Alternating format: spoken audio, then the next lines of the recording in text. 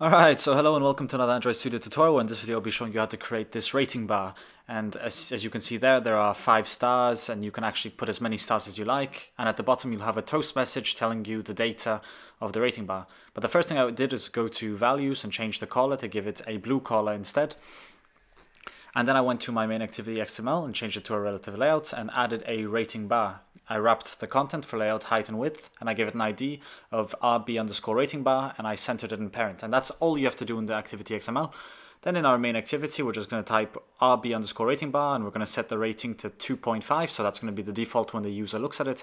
And then we're going to write step size, which is how many increments you want it to go up and down. And then we're going to write RB underscore rating bar, and we're going to set on rating bar change listener, and you're going to write a toast inside here, and this is essentially, this can be anything you want. You're going to see that it says rating on the top as part of the lambda expression, and that rating is going to be the information that shows the rating. And essentially that's all there is to creating a rating bar. And as you can see, this time it's blue. It starts with a default of 2.5 and it increments by 0.5. But you can change that to whatever you want. You can also change the amount of stars by typing RB underscore rating bar, and it will say amount of stars essentially. But yeah, that's all there is to creating a rating bar.